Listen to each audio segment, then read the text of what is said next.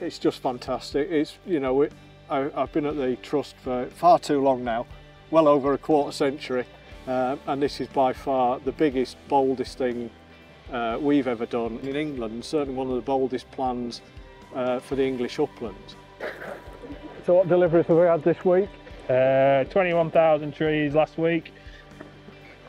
Mixture of species. So we've got some alder, we've got some aspen, we've got some thorn in there, Scots pine, Scots pine, a bit of oak.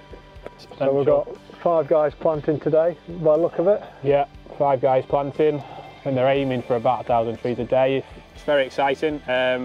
First trees went in the ground 3 days ago, so we've been working a couple of days now on the ground. Yeah, an awful lot of work gone into getting to this stage. Probably working about sort of 2 to 3 years planning phase. We've been working with an awful lot of consultees, National Park, RSPB, Natural England to get this over the line really. I mean this is England's largest new woodland this winter, and I think it's also a flagship for the Northern Forest.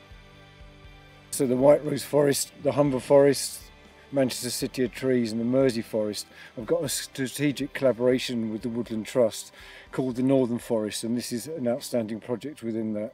Doing things a little bit differently here, with Woodland Trust committed to not using any single-use plastics in the terms of tree guards, so they're very excited to be working on this site in a bit of a forward-thinking manner.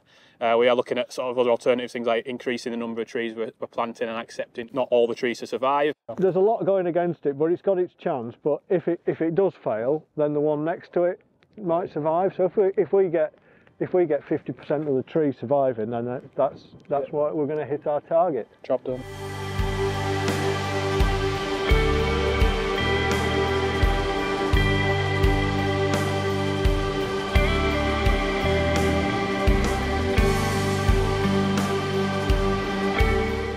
Today is probably not that bad for up here. Yeah, I do spend a lot of time up here, but it changes hourly, and almost to a point where you could drive into the valley thinking you've got a good day, and you get up here and then the clouds are in and snowing or raining, whatever it is. So just yesterday it was glorious blue sky here, and now we've, like I say, not too bad, but it's a bit different to yesterday. I think it's an outstanding project in terms of the scale, and credit has to be given to the Woodland Trust, who have put their money where their mouth is. They've done a fantastic job in the design, they've been meticulous in their preparation, and they've done all the right consultation with all the major partners, which has been fantastic, and they've been very patient with it, and they've got a lot of support, and I think it really sets an example of how this should be done at scale.